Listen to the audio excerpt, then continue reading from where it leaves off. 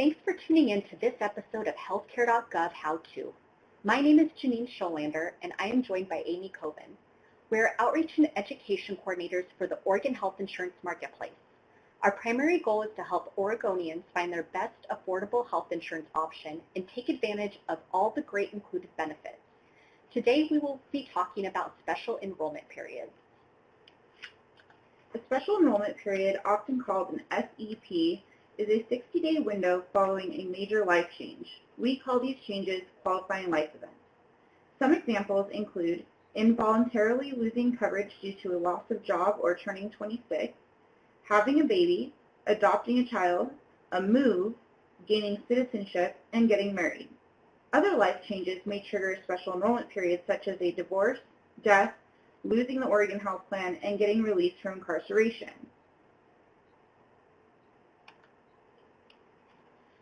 After you submit your qualifying life event, you should expect HealthCare.gov will request to review supporting documents to verify your life change.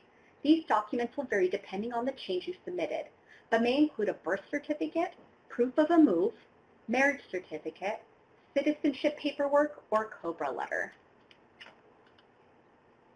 Your eligibility notice will list any next steps that you need to take, including choosing a plan and submitting requested documents.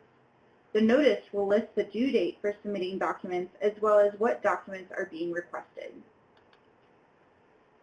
There are two ways to submit documents to HealthCare.gov for review. The quickest and most efficient way to submit documents is by logging in on HealthCare.gov and uploading your documents. You may also send the documents to HealthCare.gov via snail mail. We do not recommend this option as it may take longer to be received and to process. You cannot send your documents via certified mail, so there will not be a way to verify they were received. Submitting a life change is generally a three-step process. Step 1 is to submit the change itself, which you must do within 60 days of the life event.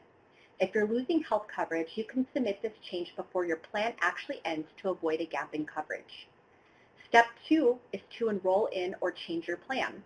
Not all life changes will open a special enrollment period, which allows you to enroll in or change plans outside open enrollment.